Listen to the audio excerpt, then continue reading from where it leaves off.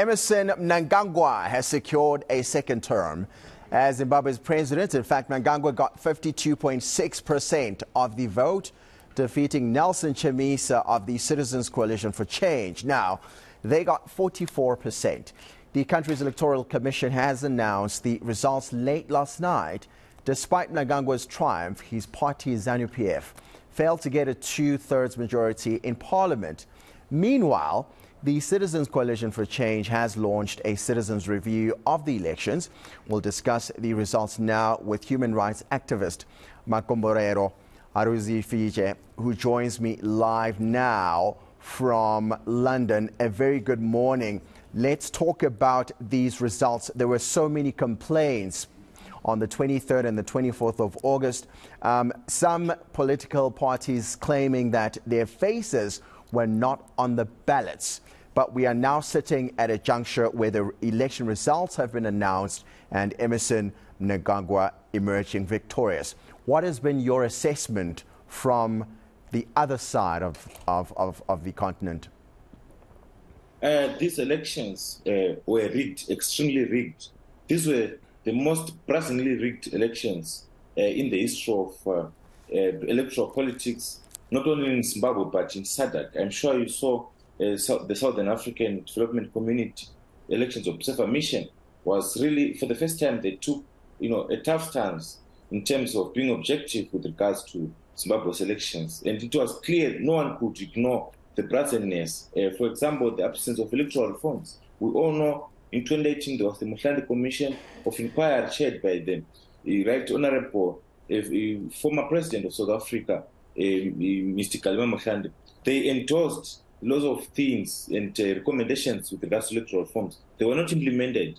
And the Zimbabwe Electoral Commission conducted a flawed, highly flawed and controversial delimitation exercise.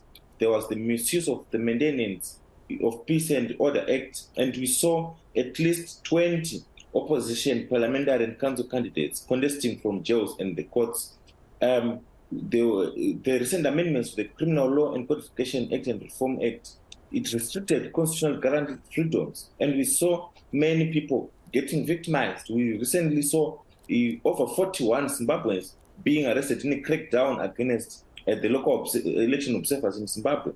There were abuse of state resources in terms of vote buying. They were accepting nomination fees, which hindered and barred even women. If you check in this election, only 11% of women managed to participate.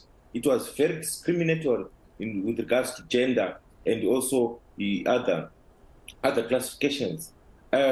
We check in terms of the judicial independence. This was the most litigious election ever. We saw at least 20 cases before the courts where the ruling party ZANU-PF was using the courts and abusing the courts to disqualify, to throw spanners in the campaigns of the opposition. We saw a presidential candidate, Mr. Kasukure, getting disqualified. We saw they tried to even disqualify 12 members of parliamentary candidates of the Citizens Coalition for Change, who went on to fight back and won all the 12 of them. So, but it helped to disrupt their campaigns. There was the absence of the voters' roll, and ZEC clearly wasn't in charge of this election. There was this ZANU-PF shadow group called FAZ.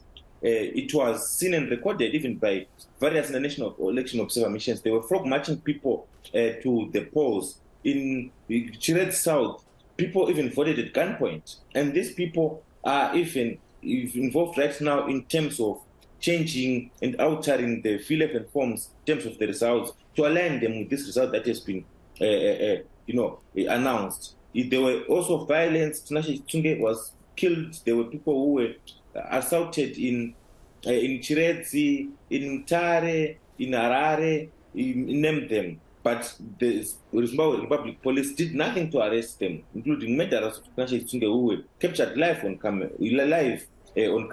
murdering him. They are scot-free, nothing was done. The Zimbabwe Electoral Commission did not even disqualify the candidates who deployed these people to commit this violence. We saw it in Bikita, prior to Gareth ZANU-PF, a parliamentary candidate committing violence. There was also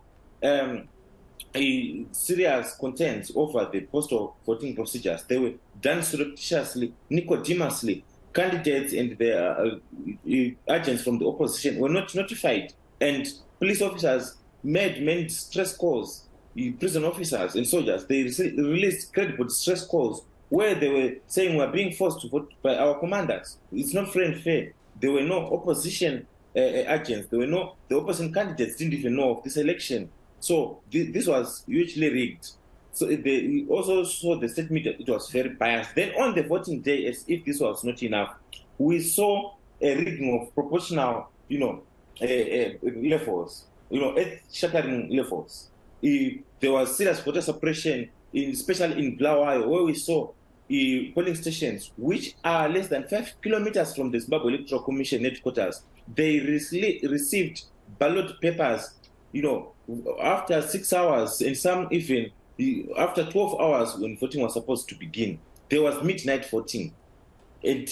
But shockingly, in areas 600 kilometers away from the Zimbabwe electoral headquarters, which in areas which were considered ZANU-PF strongholds, they are considered strongholds because they are far away from the capital, they are far away from observers, and they could intimidate people without getting observed.